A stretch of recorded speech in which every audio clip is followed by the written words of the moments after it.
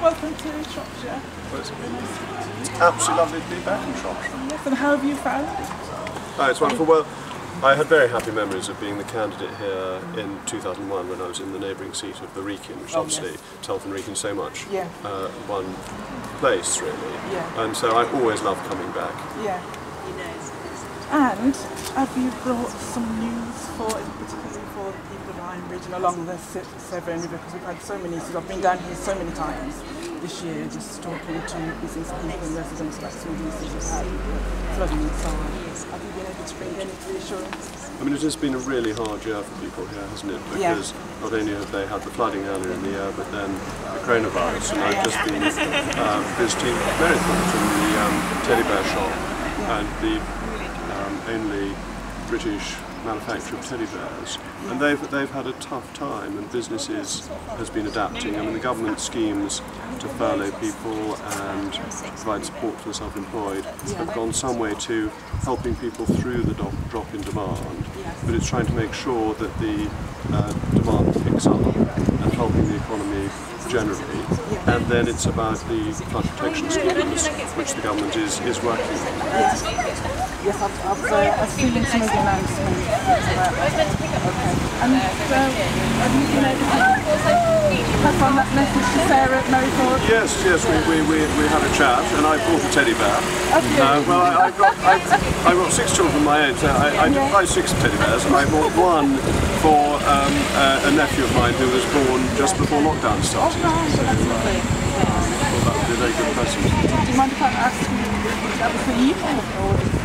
I bought the classic, what would you expect? I bought the most old-fashioned teddy bear I could find. I wasn't going to buy some modern synthetic bear, the proper traditional teddy bear. Okay, and is there anything else you'd like to say to the people of Shropshire? I think the message now is that people ought to be thinking of getting back to work, that the number of deaths from coronavirus has been falling steadily, the transmission of disease has come down, that people need to be thinking about getting back to normal life, and to do so with confidence, because there are risks from remaining in a permanent state of lockdown, and they're not just economic risks, but they're also health risks. And so my message would be for Prime Minister to set out a roadmap for opening up, so that we can have a fully functioning economy again by Christmas. And I just urge people to take that first step, because I know some people are still very worried, and be confident, begin to get out and about. And I must say it's lovely for me, it's my first trip that hasn't been between home and work really for quite some time. And today it's nice to get out and about and realise that it's safe to do so. Wonderful. Hello there, guys. And how I was almost going to say, I know you mentioned Lucy.